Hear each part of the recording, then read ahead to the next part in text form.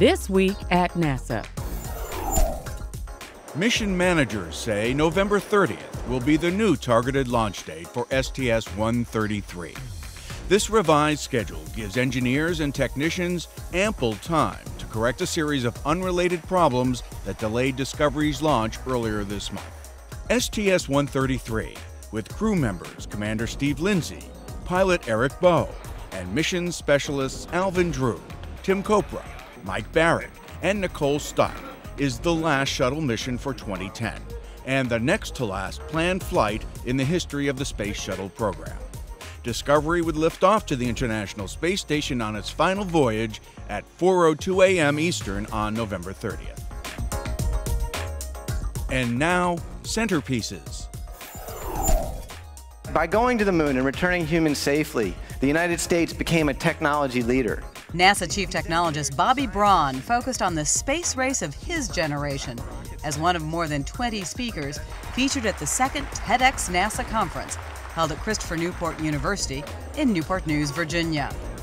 Hosted by NASA's Langley Research Center and the National Institute of Aerospace, TEDxNASA focused on innovation, education, family, technology, art, and space travel. They built rockets 36 stories tall. They built engines more powerful than anything we've ever built before. Joining Braun was Jim Green, director of NASA's Planetary Science Mission.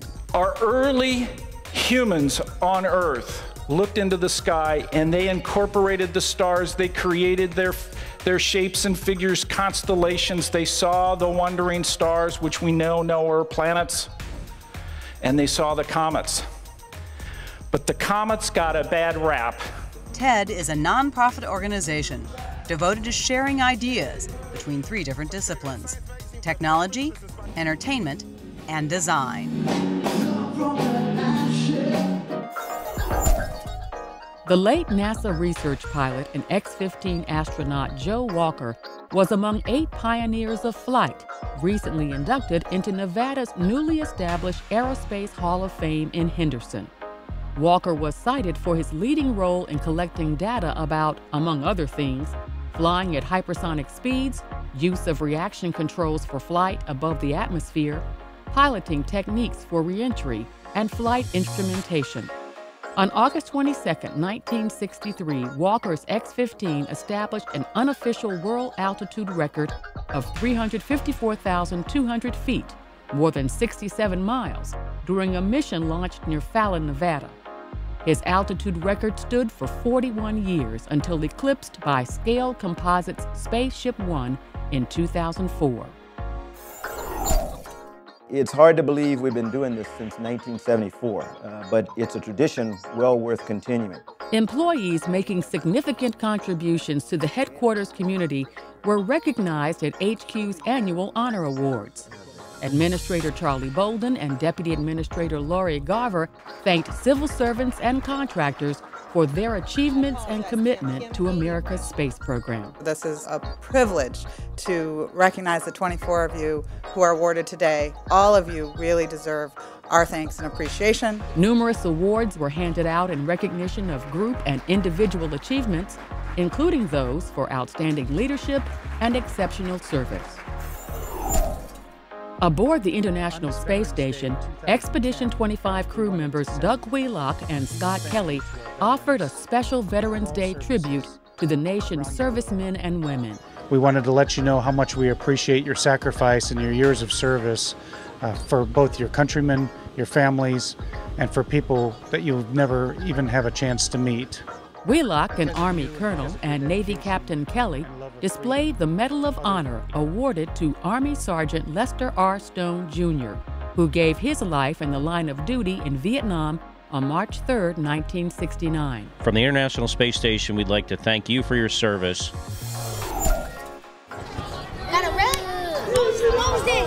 The Marshall Space Flight Center joined with Team Redstone and the U.S. Space and Rocket Center to celebrate American Indian and Alaska Native Heritage Month. Guest speaker was retired NASA astronaut John Herrington. A member of the Chickasaw Nation, Herrington was the first Native person to launch into space, serving as a mission specialist aboard STS-113 in 2002. I'm in this position where I be a role model to kids that might not think they have a role model as an astronaut. Growing up, it's the nature of who I am and I'm my family that I think is inherent to who we are, that we have this pride in our heritage, and that pride I think goes into our work as well. And also that when I got to NASA and I realized that the guy's Native American, I felt like I had a little bit extra that I had to prove, that hey, I'm here because I'm capable and I can do the job, and it was a challenge. And I really looked forward to the opportunity to prove my worth and to honor who my heritage is. The event also featured flint knapping, teepee building, and other customs demonstrated by members of the United Cherokee Aniangwia Nation, and samplings of authentic native foods, along with traditional music and dancing by flautist Jimmy Yellowhorse Webster and performer Tamara Hicks. NASA headquarters, the Southwest Interagency Committee, and the Department of Health and Human Services observed Native Heritage Month by co-producing a program featuring a keynote address by celebrated poet, musician, and member of the Muskogee Creek Tribe, Joy Harjo. We will go. The event showcased other cultural presentations as well, including music by the Black Bear Singers. And that's this week at NASA. For more on these and other stories, log on to www.nasa.gov.